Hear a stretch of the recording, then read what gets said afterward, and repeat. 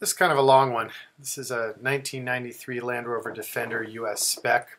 Start by sketching up all the design opportunities, and then as the client approves them, move them into PDF. Then promptly into CAD, sometimes laser scanning the original parts, other times just taking measurements, calling out the beloved McMaster components.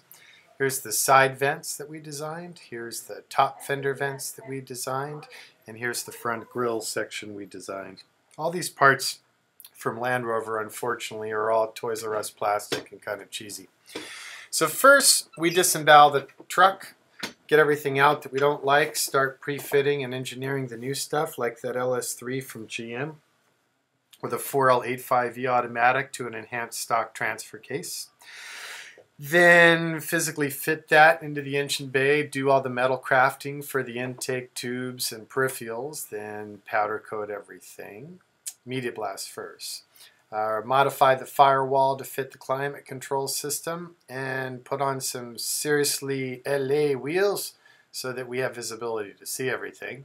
And then once everything's mock fit and we know it's all getting along together, then we tear it all down, media blast, epoxy coat, powder coat the chassis, replate all the factory trim pieces and details, and then anodize, polish, plate, brush, whatever. So here's the body raw media. Here's Johnny, the leader on this project, smiling because he sees the light at the end of the tunnel. Here's all the powder coat exoskeleton. Then there's the chassis. Ta-da! It's all done. Our buddies at Twisted Rovers in the UK sent us over a crate of their special axles with Alcan brakes. And we plumb everything. You know, we're running the Aeromotive in-tank pump and sump, stainless steel for all the plumbing, stainless braided for all the soft lines. And then third and final assembly phase. Under that passenger seat we hid the audio components. Here's all the CNC parts back from trim. Here's the uniquely surfaced front headlight bezel into which we fit these LED lights. It's all LED lighting everywhere. Here's some more of the hinges that are anodized and some of the door hardware, showing you the original Gaki plastic versus our redesigned version in aluminum. Those front fender vents, we do a stainless steel insert weave that we discovered, so we handcraft those into the CNC parts. There's some of the anodized factory parts all together. So slowly coming together. Final paint, body is polyurea coated, everything's been fabbed, so now it's time to assemble the dash and the gauges and get it all together. So there you can see the polyurea coating on the bottom. And let's take this bugger for a drive. These Defenders, I don't know, I have sort of an ongoing love-hate relationship. One part of me loves the simplicity and the beauty of them. The other part of me hates the fit and finish and quality standards. Now, out of respect for Rover, let's face it, they weren't intending for people to get all dressed up and take these out and about. They were agricultural tools. So fit and finish really wasn't a concern. It was about building them as cheaply as they could to distribute globally. My challenge is when people come to us, they'll come to us with a love for maybe the aesthetic or the guiding principles of a vehicle like this, but without any patience for the, shall we say, archaic charm of vehicles like this. So a gas pedal that's kind of an on-off switch doesn't really cut it. Same with ergonomic concerns. So they just take a lot of work.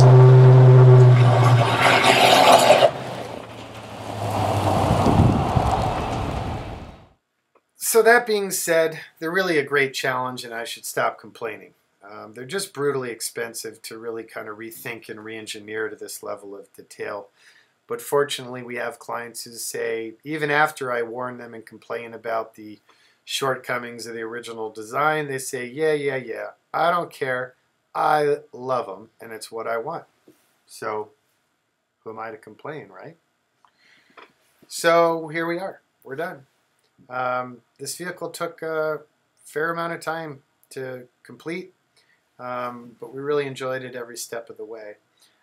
Probably the most frustrating thing was, you know, scanning, say, the grill pieces and getting those all dialed in CAD, just to find that the symmetry we created in the CAD file was all but useless because the truck isn't symmetrical. So we literally had to back up on a lot of those parts and redo them with those variances in mind. So for example, instead of a 90-degree junction on this headlight pod where it meets the grill, the top is 89.125 and the bottom is 91.625, or I don't know. So it's a bitch, but it was fun. So on all the anodized trim, we took it and brushed it and then came up with an anodized finish with our partner to really try and give it more of like a brushed stainless feel. It's actually looking at an IWC pilot's watch and used that sample, that finish as a sample when we went to get the anodizing done. We did some of it anodized and then other components, predominantly the ones that were black from the factory, other than these grill and headlight pods. Those other ones we powder coated black. Front bumper is basically an Icon Bronco bumper. I cheated and then just modified the mount points. That allows us to fit the 9.5 Warren winch, very hidden with the Viking recovery gear, and then the Vision X aircraft landing lights, which really work out nice. The back bumper is also an Icon bumper based on our FJ and then modified, and I'll show you more about that soon. These are one of my favorite parts we did from the factory. These are like a half-pound piece of black ABS plastic that fades and warps and really does nothing. We turned that into actually a functioning intake vent. There's the military spec connector for the roof-mounted LED light. There you see the custom hood hinges and windshield frame hinges. Those we actually didn't have to engineer. We found those from a supplier in the UK, which was seriously good news. That saved us a little bit of work. Hinges are nice. You know, the factory ones are cast, I believe, with mild steel, and then they weep and rust immediately, and they're known to crack. Door handles, again, were plastic fantastic, so we redesigned those, cleaned up the design a little bit, created a texture for your fingers on the backside to grip. Here are the side fender vents, which are just kind of a modern Rover design language. They honestly don't do anything. I just thought they look cool. Side marker light guards, designed specific for this. And probably here's my favorite, the rear view mirror. This has ratchet indexes for adjustability. Everything is blind tapped, no top plane hardware. Then the mirror head is the third point of adjustment, and these came out really cool. Again, the factory mirrors just were begging for kind of a redesign. So this truck is out of here soon. There's going to be numerous magazine features on it coming out in various Rover Ista mags, and hopefully the purists don't rip me a new one. It's not for everyone, but it's really not trying to be. The client had numerous adventures in this model all over the world, and just for something here in the States, he wanted something that reminded him of that. But we didn't build this to be like a monster rock crawler or anything nutty. It's really built for more civil duty. Go to the ranch, go to the country, go to the beach, stuff like that, but to be perfectly comfortable flying along on the freeway as well. So here's that dual pivot Icon rear bumper. Obviously we modified it to run Land Rover style LED bullet lights in the back. Speaking of the back and the rear, we did jump seats. These are Icon design jump seats, and these fold up and tether really quickly to give you access to the flat cargo area. The dog cage was imported and modified, and client has dogs. Back door, we took the original shell and trim pieces and netting, but then we hand wrapped it and vacuumed it in American bison hide, which is something we've been using on several projects and this client really liked. These are free-range bison, so the hides are not perfect, but that's part of the charm. They are, however, pretty darn durable and have a super cool feel. Here's all those CNC trim pieces on the door, final assembled.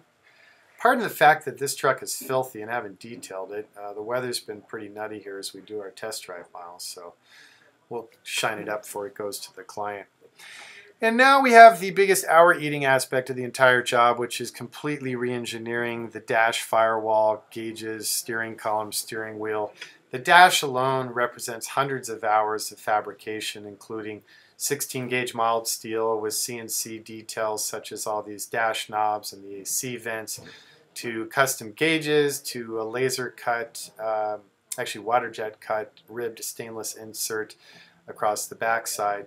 The point of this dash was to kind of hark back more on the Series 2, and again, as usual, try and ask ourselves, what would the guy who drew the modern Defender have done with all the details if the pencil pushers hadn't cut every possible corner and kind of ruined his vision, which unfortunately is not something unique to Land Rover. CNC pedals, that was the Tuffy console with the audio compartment, automatic tranny 4L65E low car shifter push button, and then we're running the stock transfer case and gauge and linkage. We just added indicator lights on the dash for low and locker. Here's another shot of those gauges. Came out really nice, American made. Here are the AC vents, also American made, and something we found off the shelf from our dear friends at Vintage Air, which is really convenient. And there's the glory shot. Here's the back passenger area, same design for that rear door, and then two more of the Icon style bison wrapped seats in the rear. You may have noticed in the earlier footage we got rid of the plastic handle and CNC'd that as well. There's aircraft LED lighting throughout the interior tied to the door switches. And then the carpet, I've been using this new carpet quite a bit out of Germany. Hagotten Squavi, very good. For the headliner, we got rid of the cheesy cardboard and did Alcantara. And then those are gas hood shocks. That cuts a little quick so you couldn't tell, but we thought that would be nifty. And then here's the GM E-Rod LS3 fully fit. We're now ending up with literally quadruple the horsepower and I think roughly triple the torque of the original, while saving about 75 pounds, reducing emissions by 40% and efficiency by 20%. You just can't beat that. Gotta love technology, especially GM's efforts with these E-Rods. Willwood brake master to a dual diaphragm vacuum booster. There you see the fuse panel. So hand-built harness, mil-spec connectors, blah, blah, blah, to GM fuse panel we source, so it's more trackable. Here's the certification logo, or emblem rather, for GM there. This intake took a lot of work, but it was our way of making that fender top vent actually do something. And then there's a water trap in there and a conventional filter, and then that still makes it California emissions compliant. Although this truck's going out of state, it doesn't really matter. It was just kind of the right thing to do. So I think that's about it in the engine bay, other than those were Spall dual fans, and here's that bar certification label a little better. So I appreciate your interest as always. Much obliged. This video is a bit long, but for those that made it to the end here, kudos to you. Any questions about Icon, give us a call, 818-280-3333, or visit icon4x4.com.